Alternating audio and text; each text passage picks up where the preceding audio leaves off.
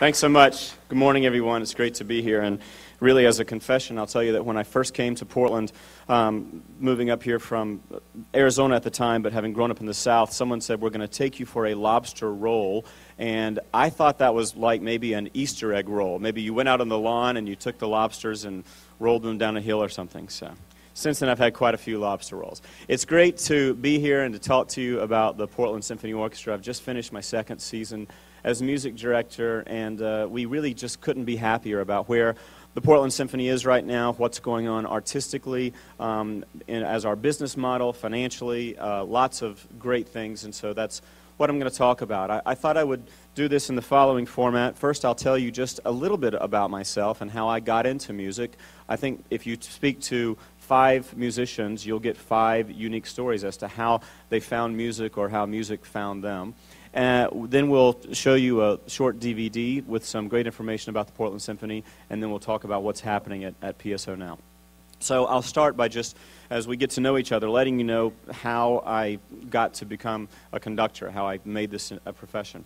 I am from Greenville, South Carolina. That's my hometown. If you know the Carolinas, it's in upstate South Carolina. Greenville's about the size of Portland and pretty similar in size and scope.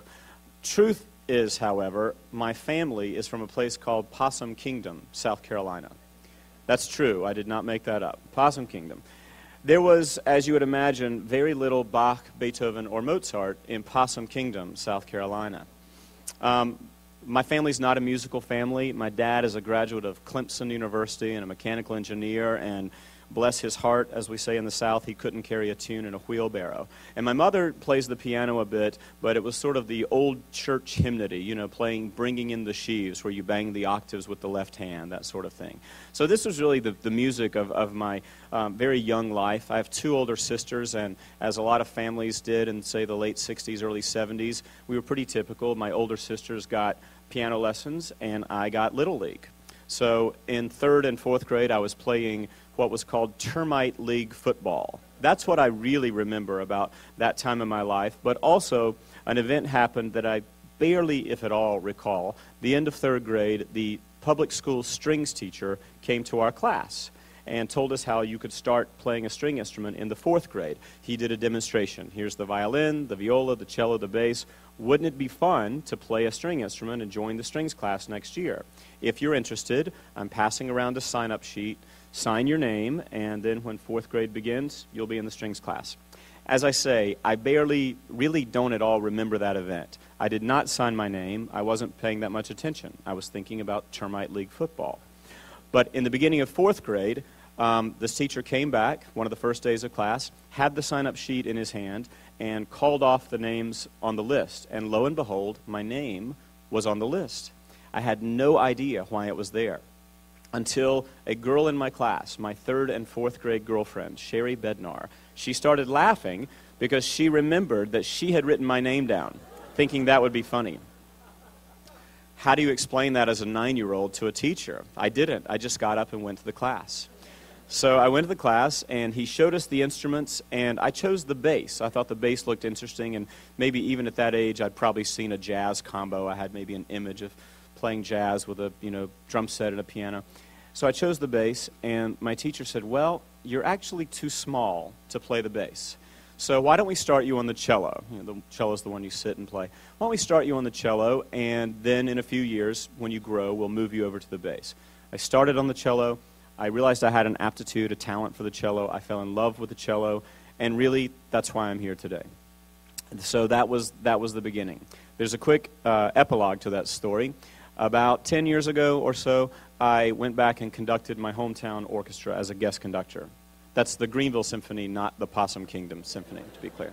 Went back and conducted my hometown orchestra, and that teacher, my first strings teacher, was there, and we talked after the concert.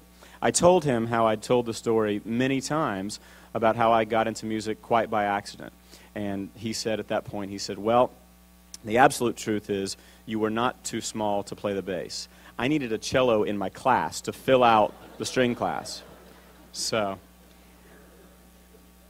all true. And I love to tell that story because it really speaks to the fact that you never know where the inspiration comes from and how someone finds their calling in life. And I think it's very true in music that often music finds us instead of us finding music. And this is a different lecture for a different time, but I would be remiss if I didn't say at this point that study after study after study verifies and validates that students who study a musical instrument have higher GPAs, higher SAT scores, higher level of admittance into college, specifically higher math and language scores. One of the greatest degrees searched for medical school is an undergrad music degree, and on and on and on. So if you are of like mind and have any chance ever to support music in the public schools, please do so. End of that soapbox. Let me give you a quick overview of what's going on in the American orchestras today and sort of how the American symphony orchestra world works. This is the nutshell. There are, these are round numbers, but there are about 800 orchestras in the United States. About half of those, close to 400, are community volunteer orchestras. There are 400 or so professional orchestras in the United States, and of those, they're divided into sort of two groups. There are about 45 which are full-time professional orchestras. Those would be the Boston Symphony Orchestra, the New York Philharmonic, the Chicago Symphony, on down to the Phoenix Symphony, the Fort Worth Symphony, the Rochester, New York Philharmonic, etc. Those orchestras, the musicians, and there are usually, give or take, 100 musicians in those orchestras, they earn a full-time salary, benefits, that is their full-time job. The other 350 or so orchestras are regional orchestras, per-service orchestras. Portland is very proud to be at the top of that list, one of the finest and most respected regional orchestras in the country. We're a per-service orchestra, which means that we pay our players by the service. A service is a rehearsal or a concert. So anytime they come and sit and we play together, we pay them a fee.